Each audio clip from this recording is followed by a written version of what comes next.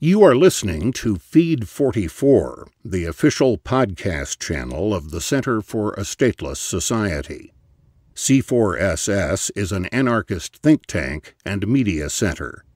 For more information, please visit c4ss.org. GM Deere's to be Stupid by Nick Ford. Posted on c4ss.org on May 25th, 2015, and read by Mike Godzina. Following in the footsteps of my recent article, Come Take It, I Deere You, I found through Boing Boing's Cory Doctorow that General Motors, GM, has also declared that you don't really own what you buy. To be more specific, the software that makes up that vehicle is merely licensed to the owner of the car. This was directly stated by the GM attorney Harry Lightsey, who said, quote, "It is our position. The software in the vehicle is licensed by the owner of the vehicle." Lightsey's comments came from a hearing done through the U.S. Copyright Office about whether independent mechanics are allowed to repair cars on their own terms. The results of this seem clear. First of all, the prices would be easier to raise due to artificial monopolies in favor of GM. Second, there would be less innovating these coding systems because they'd be closed off and not open source. All of this looks like a promising start for the consumer, right? But you don't even need to go that far to see that GM could care less about the consumer. A telltale sign could instead be found in the very use of intellectual property to defend what's theirs. IP is a costly concept that closes far more doors than it opens. It creates artificial enclosure movements on things that wouldn't otherwise be as scarce. Thus, GM, Deere, and other similar companies who rely on IP for their profits continue to be some of the best examples of how capitalism goes against the forces of freed markets.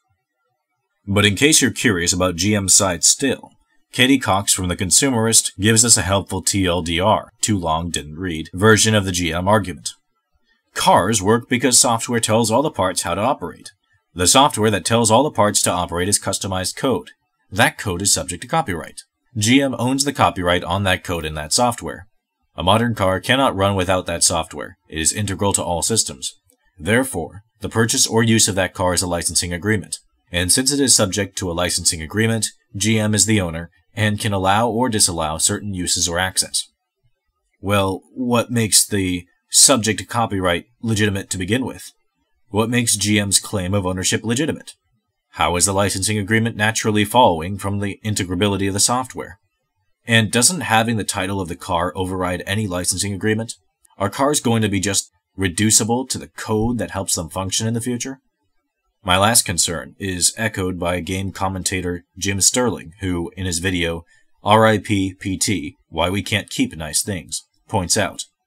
It's ironic, really. Digital content doesn't age. It's basically perfect for the preservation of video games. And yet, it's where games are at their most frail, their least permanent. Likewise, when what was ours is reduced to its digital components, how can we prevent a similar frailty from developing?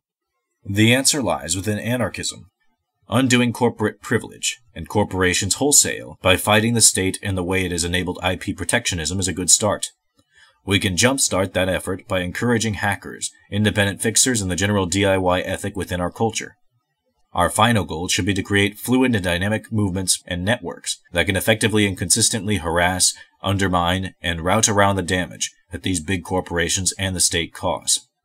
GM dares to be stupid. Let's dare to be anarchists. You've been listening to Feed 44, the official podcast channel of the Center for a Stateless Society.